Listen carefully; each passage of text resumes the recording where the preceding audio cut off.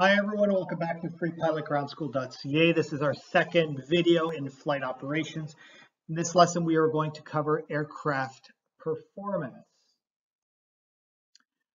First topic in aircraft performance is the effect of critical surface contamination or icing. You will notice that this topic is pretty massive. It's in red, meaning you are going to get a question or highly likely to get a question on your exam on this. It's also covered in aircraft performance. It's covered in air law. It is covered in theory of flight, and it is covered in meteorology. It shows up pretty much everywhere, and for good reason, because unfortunately aircraft have crashed when they are taking off or attempt to take off with icing on the wings or the tail. So just to go through these pictures, on the left is a relatively recent picture, a few years old, an ATR 42 operated by Westwind Aviation that took off, I believe, Fond du Lac, Saskatchewan. It wasn't properly de-iced or not de-iced at all. After takeoff, it crashed. Somewhat miraculously, most of the people survived. One person ended up succumbing to their injuries at a later time in the hospital. The second one is a Fokker F-28 operated by Air Ontario. This accident is decades old and provided the impetus for all of this de-icing regulation. It used to be years ago, you could take off if you were okay with the ice. It looks to be reasonable. After that, they figured that there is no safe amount of snow or ice on a critical surface. It must all be removed. One of the numbers that shows up, I've seen this in like a P-STAR test, and I've seen this in a commercial pilot test, an ATPL test, and I've even seen it in manuals for airline operations, that frost can decrease lift by up to 30% and increase drag by up to 40%. Now, one of the truly dangerous things about critical surface contamination is how unpredictable it is. So let's look at these two accidents that we just talked about, Westwind Aviation and Air Ontario. My guess is this was not the first time these pilots took off with ice on the wings or snow on the wings. My guess is that they had been doing this for a career, and it worked out for them every time. And it works out every time until it doesn't. It's kind of like drunk driving. People that drive drunk typically have driven drunk hundreds of times before. It worked out fine. They keep doing it. No big deal. I don't understand what the fuss is about until one day it gets you. And icing is the same way. So you must remove all snow or ice from critical surfaces. We'll discuss in another lesson the best way to do this depending on the temperature and the type of contamination. Let's talk about the lift-drag ratio. So lift, we will learn later, is the vertical force sustaining an aircraft in flight. Drag is basically what pulls you back, for lack of a better term for now. And the lift-drag ratio determines how well an airplane will climb for a given power, and it will determine how well it glides and how well the range is. Obviously, you want a high amount of lift and a low amount of drag. A typical lift-drag ratio would be 8 for a Cessna 172 or up to 50 for a high-performance glider. The best rate of climb and the best glide speed is the best lift-drag ratio. So let's go through this diagram. On the left here, we have the coefficient of drag, and then the bottom we have the angle of attack. The angle of attack we will learn is the angle between the wing chord and the relative airflow. On the right side, we have the lift-drag ratio. Right here, this red line right here, this is your coefficient of lift line. As the angle of attack increases, your coefficient of lift, shown here, increases until the point of stall, which we will discuss later. The drag, the yellow line here, increases exponentially as angle of attack increases. The ratio of lift to drag increases in the green up to this point here, which is called the LD max. In this case, the maximum lift drag ratio, about 12.5, which occurs at an angle of attack of about 6 degrees. We will discuss this lesson a bit more in meteorology, but for aircraft performance, let's talk about the effects of density altitude. Density altitude is the altitude that would be the equivalent given the temperature and pressure. So a high density altitude is high atmospheric pressure and high temperature, and it dramatically decreases aircraft performance. The reason for this is that you have less lift because of the lower air density. The engine produces less power because there is less mass of air going into the engine. As well, you need higher airspeed to take off and climb because of the lower air density. Additionally, humidity decreases airplane performance because it reduces engine power. I'd like to look at a video. There's a few videos out there which you can search on YouTube, and I'll see if I can insert it in here. There's a couple crashes that are a result of a pilot taking off in high density altitude. And what often happens, a pilot flies at low altitude. They are used to a runway that's relatively short, but let's say 2,000 feet long. And they think, oh, 2,000 feet, plenty. I get off in half that distance. And then they try a 2,000-foot elevation airport or a 2,000 long airstrip at a high elevation, let's say 5,000 feet. And all of a sudden it's like, whoa, this plane really doesn't want to take off. And they end up in trouble. We have an equation that comes up often in aviation. It's called attitude plus power equals performance. The aircraft performance is dependent on the attitude, nose up and nose down, of the aircraft plus the power. High power and high nose up attitude will result in high performance, a high rate of climb. Likewise, a low power setting and a nose down attitude will result in low performance. There's an approximation that every 100 RPM of power equals 5 knots indicated airspeed or 100 feet per minute rate of climb. It's not exact, but you'd be surprised how accurate it is. So if you're flying and you don't want to climb as much or you want to increase your rate of descent by, let's say, 200 feet a minute, just pull off 200 RPM of power and maintain the same airspeed, and you should it should work out pretty close. Let's talk about some takeoffs and landings. Now, this is a major part of your in-flight training, and so I'm just going to briefly go over this with you, and the rest of it, how to properly conduct these takeoffs and landings, will be covered by your flight instructor during your flight training. A normal takeoff is used for most takeoffs. A short field takeoff is the intent of it is to be airborne in the least distance. You typically rotate at a minimum speed and then accelerate in ground effect. And a soft field takeoff is an airborne at the slowest speed used. Let's say we take off from gravel or more likely a wet, soft grass. We want to keep the nose off the ground as long as possible, and we want to accelerate in ground effect after taking off. Let's talk about this ground effect. So we will cover at a later time that the wings produce vortices on each wing, and this is a byproduct of the creation of lift. This is called induced drag. These wingtip vortices cause what are called induced drag, or are by definition induced drag. We'll cover that in your theory of flight, and they spin from bottom to top.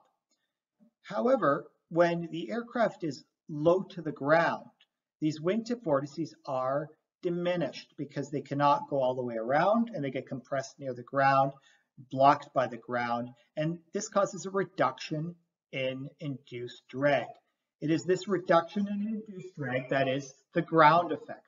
Ground effect is not riding on a cushion of air, as is commonly explained. It is a reduction in induced drag.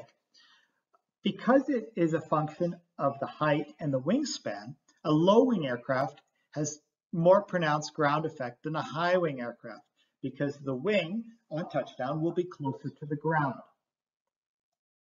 Here are some crazy contraptions which I always think are cool. The top one, these are called wing and ground effect. They're not designed to fly at high altitudes. They're designed to just stay in ground effect and kind of take off. The top one is a wing and ground effect developed by the Soviets It looks really cool, let's be honest. I'm not sure how practical it actually was. It just looks like a bunch of bazookas at the top and engines and radar. It looks pretty Soviet, let's be honest. The second wing and ground effect below, I don't know who made this, but looks pretty cool. Probably covers large water distances reasonably efficiently. The effects of ground effect is that on landing, you will tend to float and go down the runway without touching down right away. The other negative effect is that you will not climb out after airborne in a heavy aircraft. Let's say, like we said about high density altitude, you take off, you go in ground effect because there's not much drag, and you try to climb out of ground effect. You were able to get airborne, but you couldn't get out of ground effect, and you end up running off the end of the runway at about 3 feet and into the trees. Here's a video to show you just how pronounced ground effect is. And this is in a glider. And this guy goes for miles in ground effect. Let's take a look.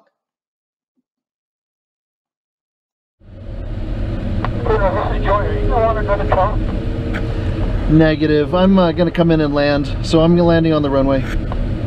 Okay, looks like you're just showing off now.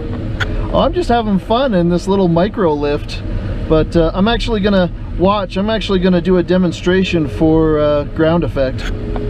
Okay.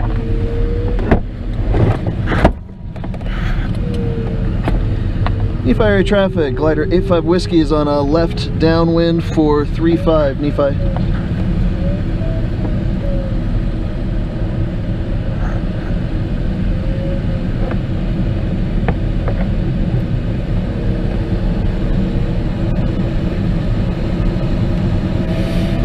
Okay, I'm going to show what ground effect is like. What ground effect is that your wings, when they get close to the ground, don't have quite as much drag as they normally do, and you can just kind of seem to float above the runway forever. So that's the goal. So I'm going to dive down and hug the runway for a while. Let's see how well this works.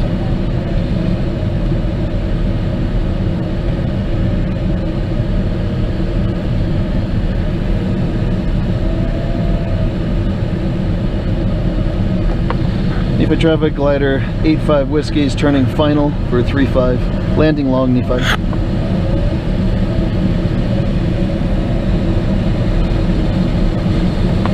Traffic, clear 435, cleared Alpha, currently 14 miles to the south of the field, descending through 9,500 northbound to Provo. Nephi. Okay, there's the fence.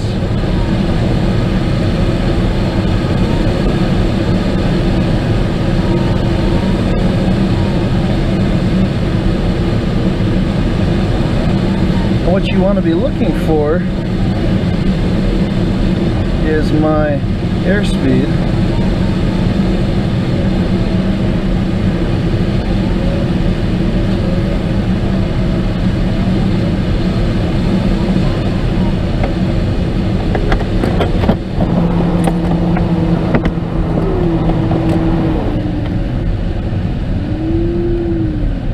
There we go. I didn't want to land long.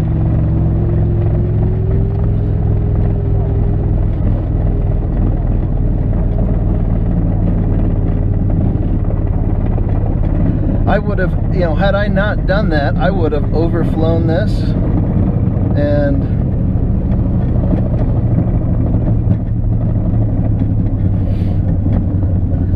I would have way overflown it. That was fun.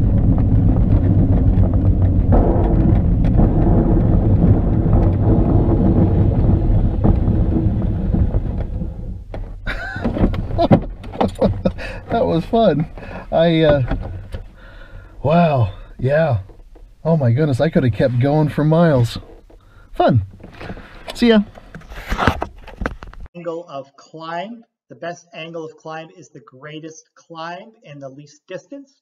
It is obviously used for clearing an obstacle. and the speed is just above the stall speed. It's approximately the same as the speed for best endurance, which we will talk about later. Conversely, the best rate of climb is the greatest climb in the least time. We want to get to altitude quickly. We usually climb at a best rate of climb speed if there is no obstacle.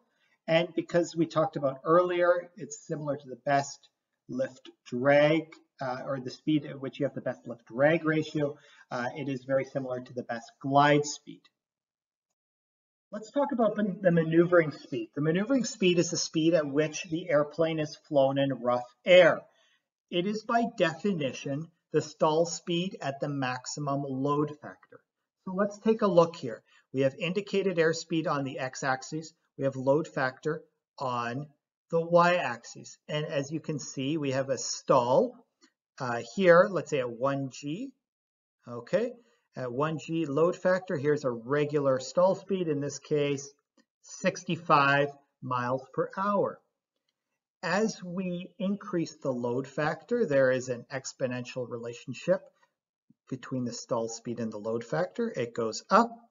And here, let's say this airplane is certified for flight at maximum G at 4.4 G right here, which is a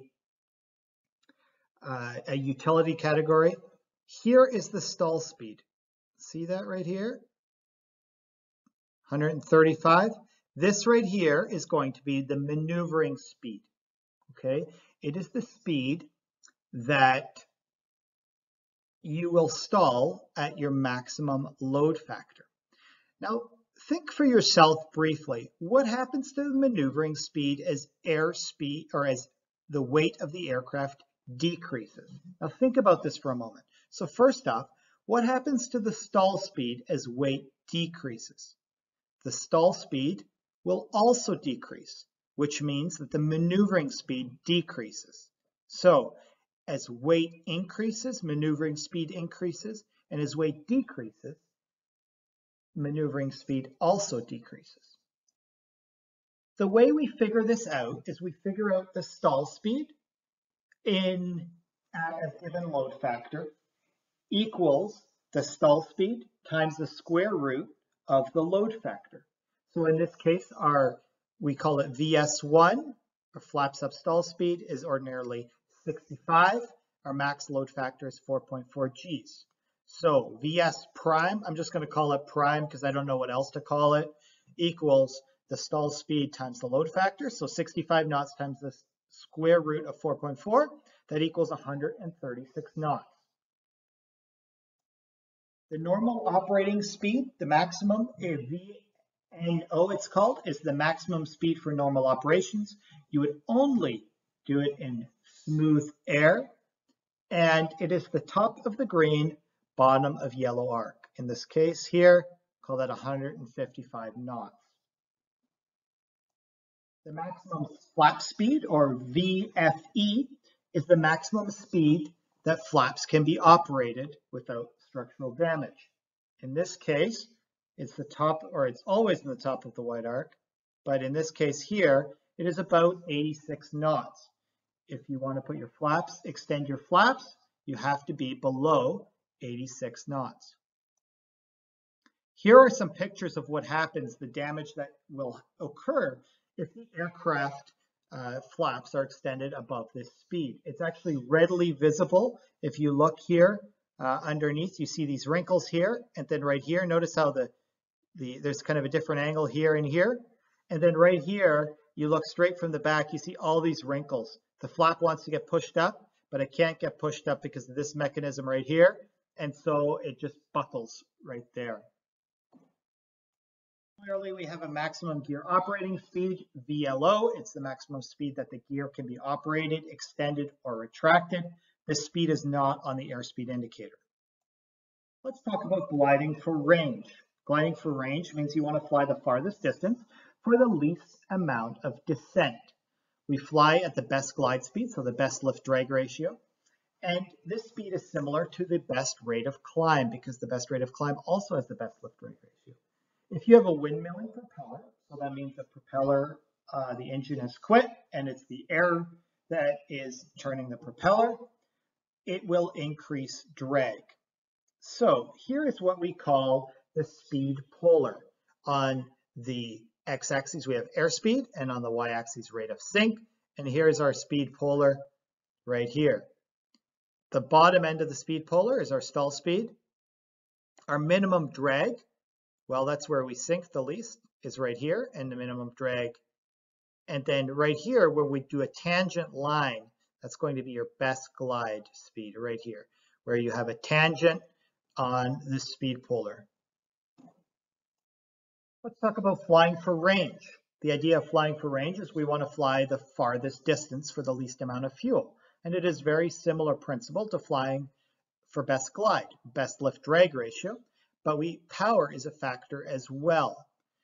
Generally, we want to consult our pilot operating handbook for numbers. Where is the best range? Here we have a cruise profile. Here we have a range profile. And then if we look over here, it shows us that 45% power, 84 knots, we will have a better range than we will at higher power settings, such as 55 knots. So let's say we're flying at 6,000 feet, and we want to be roughly at 45% power, and it's standard temperature. Well, that's right here. It's going to tell us you want to be flying at 85 knots true airspeed, 2,300 RPM, and we will burn 3.5 gallons per hour.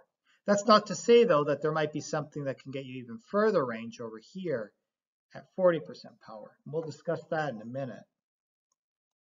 Let's talk about flying for endurance. Flying for endurance means that we fly the maximum amount of time for the minimum amount of fuel. So if we want to fly for the maximum amount of time, it means that we have to have a minimum power setting. And if we have a minimum power setting, we will also have a minimum drag. An example might be when we have to wait for an airport to open. We fly to an airport, it's closed because let's say they're doing maintenance on it, or a plane has crashed or whatever. Well, we just want to power back and conserve fuel for the longest amount of time. The way to do this is to reduce the power 100 RPM until you can no longer maintain altitude. As you can see in this graph, we have velocity in the x-axis, thrust or drag, because they're essentially equal, on the y-axis. We have parasite drag here and induced drag here. Notice how they go in different directions. As we have an increased speed, we have a reduction in induced drag. Parasite drag increases exponentially. We add these two together, we end up with total drag. The lowest drag right here, this would be the velocity for best endurance. You do this by reducing power 100 RPM until you can no longer maintain altitude, meaning that's the minimum power setting required to maintain altitude. This is another subject that will be covered in your flight training, and it is related to flying for endurance. Slow flight is the speed range between best endurance, so minimum drag, and the stall speed right here. During this slow flight speed range, you notice that the thrust or drag required has increased again because of the high induced drag. And so what you can expect is you are now powering up and you have higher power on than you did at the minimum drag speed. So you might be flying, let's say, 2,000 RPM here, right here, and this velocity here is 80 knots. But you might be on the slow flight speed range, same power setting, 2,000 RPM, but you're actually doing here 45 knots. This area right here between minimum drag and then this is your stall speed, this is called the slow flight speed range. And we'll discuss this theory more in your training, your flight training. Slow flight can occur during a go-around, a short field or soft field takeoff. The primary indications that you will see in slow flight is a slow speed, a nose high attitude, a high power setting, sluggish controls, especially the ailerons, and the stall warning activated.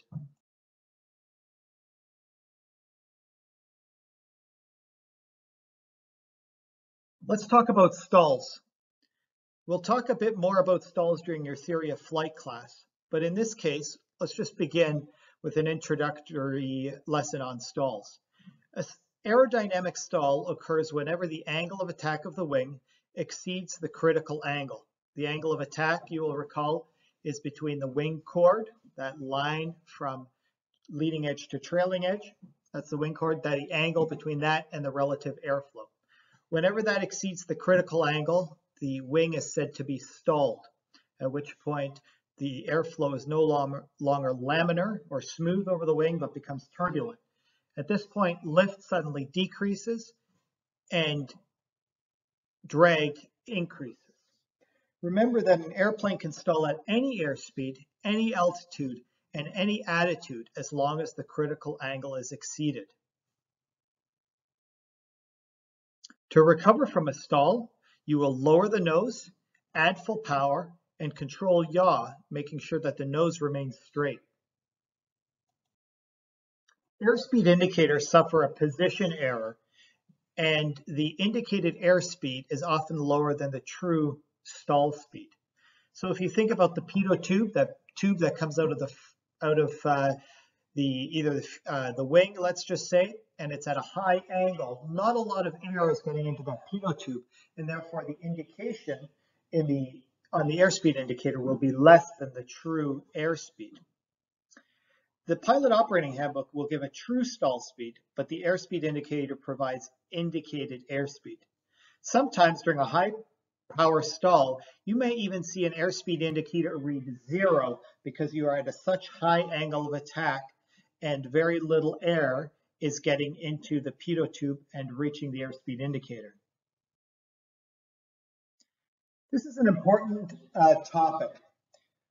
As you climb, the indicated stall speed does not change with altitude. However, the true stall speed increases with altitude. The reason the true stall speed increases with altitude is because the air is less dense, and therefore the aircraft will be producing less lift at a given airspeed. However, when we're talking about indicated airspeed, the air is less dense going into the airspeed indicator as well, and the two cancel each other out, so that indicated stall speed does not change appreciably with altitude. A spin occurs when yaw is introduced during a stall. The result is that one wing ends up becoming more stalled than the other wing. This results in the aircraft rotating about all three axes, pitch, roll, and yaw. During a spin, the airspeed is slow. We are in a stall after all. There is a high rate of descent. The airplane will not spin if it is not stalled first. As you can see in this diagram, this aircraft is in a spin to the right. You see this arrow here. The downgoing wing has a greater angle of attack than the upgoing wing. To recover from a spin, the power goes to idle, full opposite rudder, not ailerons. You want to break the stall and ease out of the dive.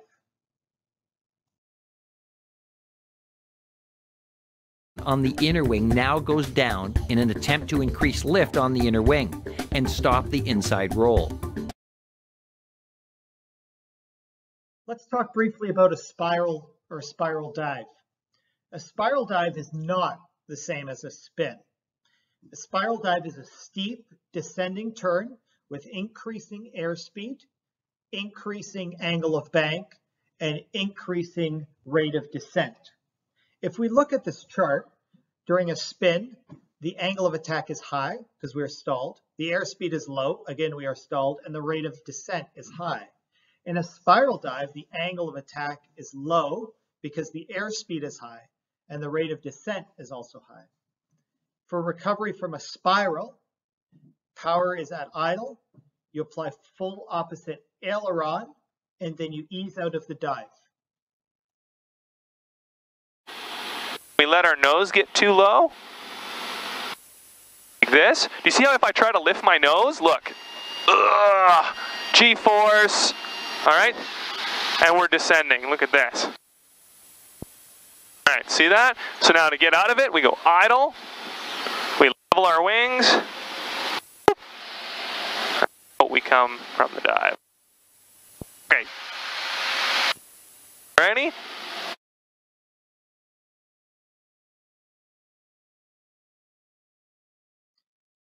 When you recover or when you practice spins and spirals, it is recommended that you recover a spin or a spiral by a minimum of 2,000 feet above the ground. When in a turn, a high angle of bank results in a high rate of turn and a low radius of turn, a tight turn in other words. Whereas if the airspeed is high, you end up with a low rate of turn. It takes a while to turn the aircraft around, and a high radius of turn. So it's a big wide turn. Therefore, a minimum radius or a maximum rate turn will be at low airspeed and high angle of bank. This is also called a box canyon turn, a turn that you might use if you were in a canyon and had to turn around. Let's talk about the effect of center of gravity on performance. If we recall, the center of gravity is that vector through the aircraft through which all of gravity is assumed to act through. In other words, if we were to put the aircraft on pins at the center of gravity, the aircraft would balance. Changing the center of gravity has an effect on aircraft performance. First off, having an aft center of gravity, therefore the center of gravity is farther back, results in lower longitudinal stability, whereas having a forward center of gravity increases the stability. Also, the stall recovery with an aft center of gravity will be more difficult. It will take more forward pressure to overcome that aft center of gravity in order to break the stall. However, somewhat paradoxically, the stall speed will be lower with an aft center of gravity. Now, this is a somewhat difficult concept to understand. If you think about the wing right here, it is providing a positive lift vector. In order to balance the aircraft, the tail is providing a negative lift vector. So the total amount of lift developed by the aircraft is the lift developed by the wing minus the lift developed by the tail. Or technically speaking, if we're talking about vectors, they're an addition of the vectors, but because the one vector is 180 degrees from the other, it is in effect subtracting it. But needless to say, the tail has a negative lift vector. Now let's move the center of gravity aft. What happens to the lift vector on the tail? Well, it becomes smaller. This in effect means that the net lift vector from the wing ends up becoming greater. Greater lift, lower stall speed. In addition, the top speed of the aircraft will be higher with an aft center of gravity. The reason for this, we have in effect greater lift, or we can say we need a lower angle of attack to develop the same quantity of lift. Lower angle of attack results in lower drag, means we have a higher airspeed and better fuel economy. Generally speaking, you should only rely on approved aircraft flight manual and pilot operating handbook data. You should be skeptical of unapproved information. However, it may come in handy.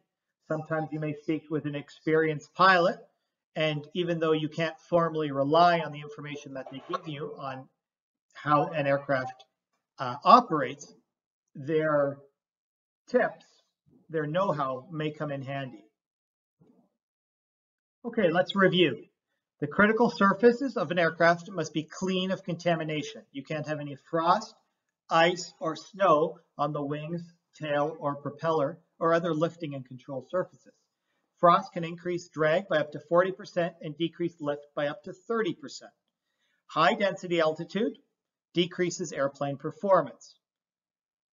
Ground effect is the reduction of induced drag close to the ground. There is a risk of getting airborne, but not climbing out of ground effect. The best rate of climb is the best climb in shortest amount of time. It is also the point where you have the best lift-drag ratio with the power on.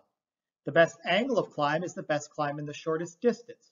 You would want to use this climb speed whenever you have to clear an obstacle. The best angle of climb speed is typically the minimum drag speed with the power on. Maneuvering speed at stall speed is the stall speed at the maximum load factor. As you increase weight, this maneuvering speed increases. It is also the speed that you want to be flying in turbulence. The best range for an aircraft and the best glide occurs at the best lift-drag ratio. Slow flight is the speed range between best endurance speed, so minimum drag, and the stall speed. A stall occurs whenever the angle of attack exceeds the critical angle. This stall speed remains constant with altitude, the indicated stall speed, whereas the true stall speed increases with altitude. A spin occurs when there is a yaw during a stall, resulting in the downgoing wing having a higher angle of attack and therefore being more stalled than the upgoing wing. Conversely, a spiral is a high-speed descending turn. The aircraft is not stalled during a spiral. An aft center of gravity increases the top speed and stall speed, decreases stability, but results in a stall that is more difficult to recover from. Let's begin some test questions. What happens to maneuvering speed as the aircraft weight increases? A, it increases. B, decreases. C, there is no change. And D, depends on the load factor. So if you recall, the maneuvering speed is the stall speed multiplied by the square root of the load factor. In this case, the maximum load factor is constant and the stall speed increases with weight, it means that the maneuvering speed will also increase with weight. Therefore, A is correct. Here's one of these classic questions that I told you you could expect to see. Hoarfrost on the wing increases drag by up to blank percent and decreases lift by up to blank percent. This is a pure memory question. The answer is 40% increase in drag, decrease of lift 30%. Ground effect is A, wingtip vortices being blocked by the ground, reducing induced drag. B, a cushion of air that the airplane rides on. We know that is not correct. There is no cushion of air. C, the effect of the engine propellers blowing air against the ground. That is not correct. D, the effect of an overloaded airplane getting stuck close to the ground. Well, yes, that can happen, but the definition of ground effect is when wingtip vortices are blocked by the ground, reducing induced drag. Therefore, A is correct. The best angle of climb. So if you recall, the best angle of climb is closer to the stall speed where there's a minimum amount of drag, and it is therefore slower than the best rate of climb. Therefore, A is correct. An aircraft flying for best range is A, flying at its best lift-drag ratio. B is flying at a similar speed as its best rate of climb. C is a similar speed as its best glide speed. D, all of the above are correct. In this case, D, all of the above are correct. Best range means you have the most lift and drag, which is pretty much the same case as when you are in a best rate of climb, although you have the vector from the engine's power contributing as well. Same thing with the best glide, you are at the best lift drag ratio, but you have a vector of the nose pitching down and the forward vector of the weight of the aircraft.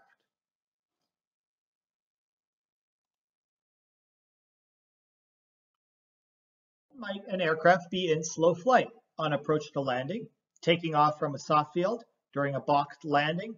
B and C are correct. So on approach to landing, you should never actually be in slow flight. You should be at approach speed, which is typically around your best rate of climb speed or your best glide speed, approximately. However, when you take off from a soft field, remember that you're at a nose-high altitude. You just got airborne, so you're at a high altitude. You are at a high power setting, but a slow speed. Same thing occurs during a blocked landing. You came in for an approach, you're in the flare, and you are now at a slow speed, and you notice, oh, there's something on the runway, I have to go around. You apply full power, you are now at a high power setting, a nose high attitude, and a slow speed. So B and C are correct. So the answer D, B and C are correct. During a spin, A, the inside wing has a higher angle of attack. B, the outside wing has a higher angle of attack. C, both wings have equal angle of attack. D, it depends if the spin is inverted or not. So if we recall in a spin, the both wings are stalled. However, the inside wing will be more stalled than the outside wing. Hence, and because it is we are past the critical angle, it is more stalled, it is a higher angle of attack. Therefore, A, the inside wing has a higher angle of attack, is correct. This is an important question both for your test and your flight test. How does the recovery of a spin differ from that of a spiral? So recall a spin, the aircraft is stalled and needs to be recovered using the rudder. In a spiral, the aircraft is not stalled and therefore can be recovered with an aileron. If you choose to try to recover from a spin with ailerons, you are likely to just aggravate the spin more. So in a spin, you use the rudder to stop. So that would be B. Rotation is in a spin is stopped using the rudder. As altitude increases, indicated airspeed increases and true stall speed remains the same. That's not correct. B. Indicated stall speed decreases and true stall speed is increased. That's not correct because indicated stall speed doesn't decrease. C. Indicated stall speed remains the same and true stall speed remains the same. That's incorrect. D. Indicated stall speed remains the same and true stall speed increases. That is correct because the air is less dense, true stall speed will increase. However, less dense air also results in less mass of air getting in the airspeed indicator, and so at higher altitudes, the indicated airspeed is less than the true airspeed. So those two factors cancel each other out, and indicated stall speed remains the same with altitude.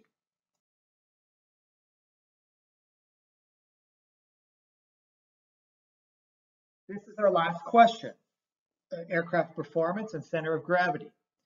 As center of gravity moves aft, stall speed increases. So right away we know that's not true because we have more lift with an aft center of gravity. We have less tail force, and therefore when we add the vectors together, we end up with more lift. So the stall speed will decrease. The top speed will increase because we can get away with a lower angle of attack, but stall recovery is more difficult. The correct answer is C. That's the conclusion of this second lesson on flight operations. Thanks so much for joining me today. We'll see you on the third lesson of flight operations next.